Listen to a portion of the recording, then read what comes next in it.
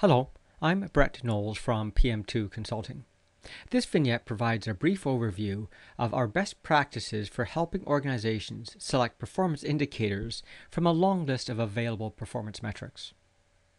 Overall, we need a quick framework. Many of our clients we've observed have tried to use the SMART metaphor for identifying metrics. The dilemma is SMART is intended as a compensation tool. It's looking for things which are attainable, which are measurable.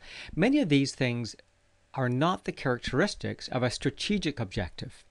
Things like employee satisfaction or increased market penetration may be measurable, but at great expense.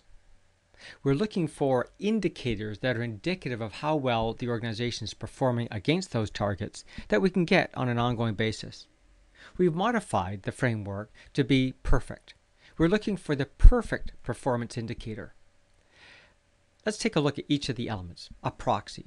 We would like to test the potential indicators to see whether they're a proxy for the overall performance. Are they indicative of what's happening?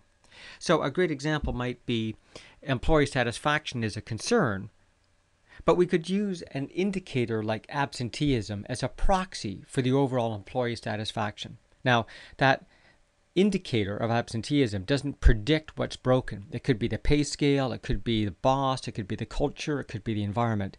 We don't need 5 or 10 metrics to capture off each of the possibilities.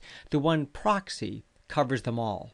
But more importantly, it's existing. The data is already collected and available. Edward de Bono describes information is the same data, but in a new context. Using something like absenteeism, it allows us to use existing data to tell us new information. The indicator also has to be reliable.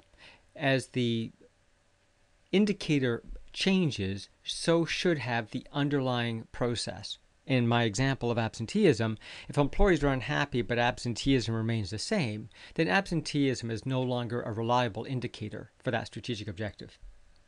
Fast, which is perhaps the most important criteria here, the data needs to be available within a day or two of month end. We don't want to be obligated, as we are in financial indicators, waiting for month end allocations and reconciliations. That delay stymies leadership's ability to be agile in the marketplace.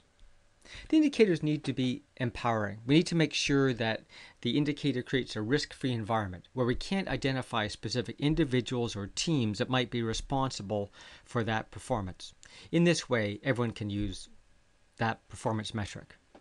To do that, it should be cross-functional. An indicator like absenteeism covers the scope of different processes within leadership, compensation, culture, environment, and so forth. And because it's cross-functional, it's empowering. But more importantly, because it's cross-functional, it forces organizations to take a broader look at potential issues. Finally, it needs to be trusted. The organization needs to accept the accuracy and reasonableness of this data so that they can use it as a reasonable metric going forward. More can be learned about this concept and others by going to pm2consulting.com.